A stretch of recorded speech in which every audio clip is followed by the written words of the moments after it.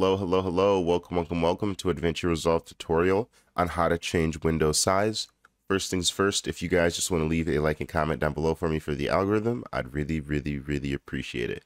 And the next thing you're going to want to go ahead and do is in between every single window, there's actually these like little lines that you can actually see. And how to make it bigger and smaller is you literally just drag these up and down like so. As you see, I could make that bigger and smaller.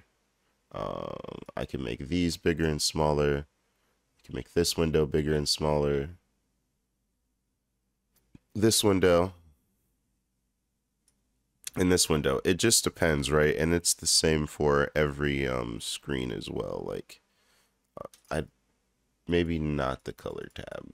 Maybe not the color tab, but like Fairlight also works like that as well. And the same for the delivery tab, I believe too. Yeah, if you guys have any questions, comments, or concerns, make sure to put them down below.